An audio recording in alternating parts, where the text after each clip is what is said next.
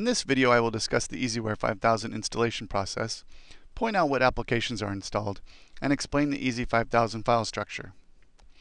Before installing EZware 5000, be sure your computer meets the minimum system requirements. Installing EZware 5000 on a computer not meeting the minimum system requirements may cause performance issues. When the EZware 5000 installation CD-ROM is inserted into the PC, the welcome screen will automatically appear. If the CD doesn't start automatically, open the CD and run index.htm. Select Install EZware 5000. At the Welcome to the EZware 5000 installation screen, select Install EZware 5000. Select the default settings on the following 4 screens by selecting Next on each screen.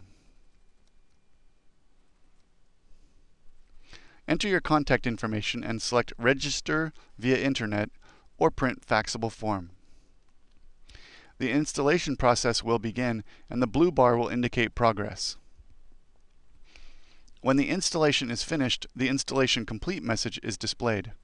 Note that if your HMI requires a USB cable connection to a PC, a USB driver must be installed.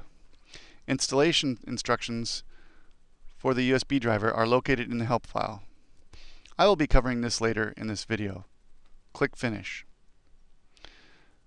When the installation is complete, you will find links to the EZbuilder 5000, EZconverter, Project Manager, Recipe Editor, and the Installation and Operation Manual under Start, Programs, Maple Systems, EZware 5000.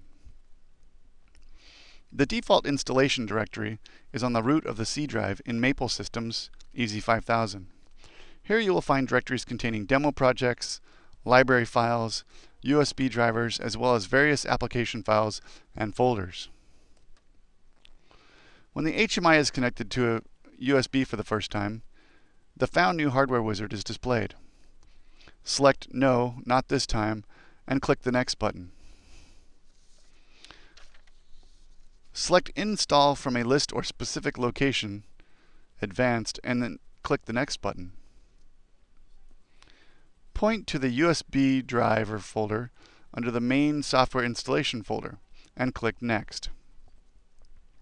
For more information, please visit our website at www.maplesystems.com.